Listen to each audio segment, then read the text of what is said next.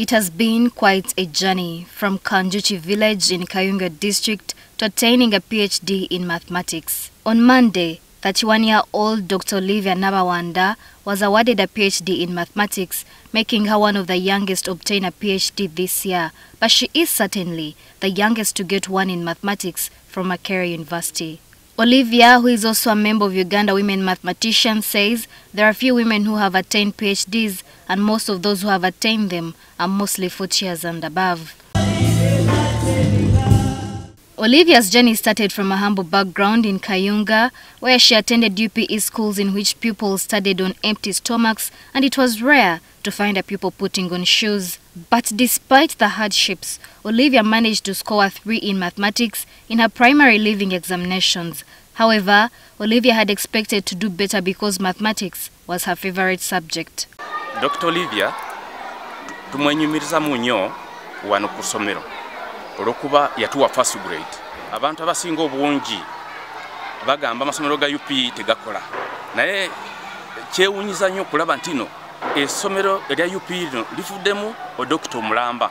Talking about math puts a smile on Olivia's face. Although she always had the passion for the subject, having nurturing teachers made her even love mathematics more. Some teachers are tough. Some teachers are not approachable. So with that kind of perception, a student is going to go to class when they're already biased.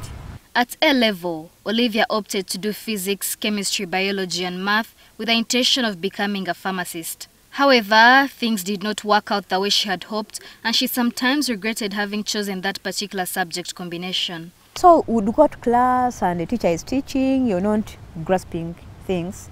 So I remember one day I was like, I have a textbook. The textbook used in mathematics, paper 1 is Backhouse. We have Backhouse 1, Backhouse 2. So I went back to the dormitory. I was like, today I have to read this topic from the very first page using a textbook, not following the teacher's notes in class.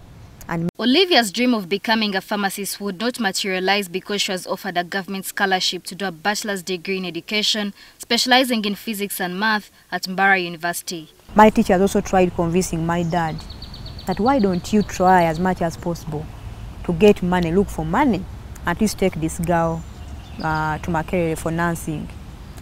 My dad seemed convinced, but towards the end, he was like, you know what, Olivia? No, you go and do the course they have given you in government. Throughout her academic journey, her teachers always saw potential in her and encouraged her to do more. In her third year, her lecturer encouraged her to apply for a master's degree, but she was reluctant to do so because she still had hopes of studying pharmacy. My plan was to finish the degree, then I go into the world, get like many schools, 4 or 5 schools, get some money here, there, so that I have some huge amount at the end of the month. And my plan was to pay for myself. And I was planning to go back and do pharmacy.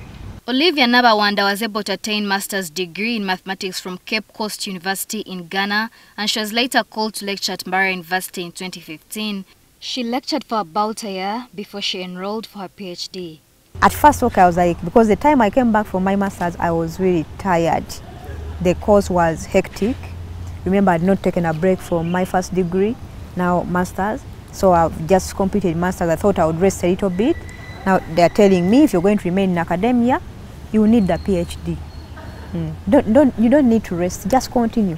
Olivia says for students to start appreciating and understanding math, a deliberate effort has to be made to change perceptions, and learner-based teaching methods have to be encouraged. Involve the learners in class. Don't just go to class and start writing from the beginning of the blackboard up to the end, then you come back and rap without at least asking the students. Whereas many think at her age she's majorly focused on academics, Olivia says she also has a social life and hopes to start a family soon. She's currently focusing on becoming a professor and doing research. Robert at Kunda, NTV.